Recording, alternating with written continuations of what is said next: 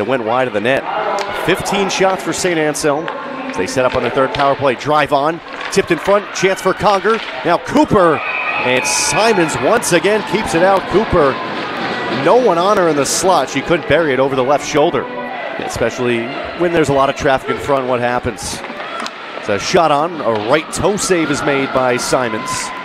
Katie Meehan skates to her left, shuffles, and throws it off the wall. Other side taken over, Conger. 20 seconds to go in the power play. Monaco's shot, zip through Meehan. On the follow-up, she scores! Power play goal for Katie Meehan. And finally, Saint Anselm is able to break the ice. 43 minutes and 31 seconds into this game. Katie Meehan gets her 8th goal on the power play. In the 2 games in Providence against the Brown Bears on January 24th and 25th. Left pad save, Kukas, just her 4th of the evening.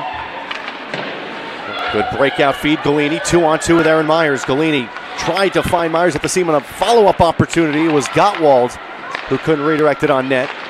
Now slid through Husan, and a pad save. Another pad save is made by Simons. Giveaway, here's Galini. She shoots and she scores. Bar down for Kelly Galini. What a snipe. Simons has now been beaten over the left shoulder and right there with the right shoulder. 5:03 to go and the lead is doubled for Saint Anselm on a beautiful shot by Kelly Galini, her 4th of the year, and a highlight reel one. 10th point of the year for Galini. She had 4 points in the opening weekend and had assists in both games against St. Michael's last week. It's now a 3-game point streak for Kelly Galini. That should settle things.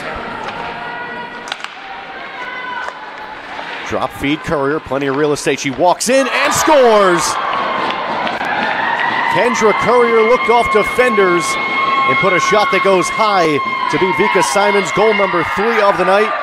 And Courier, first goal of the season, 2nd of her career.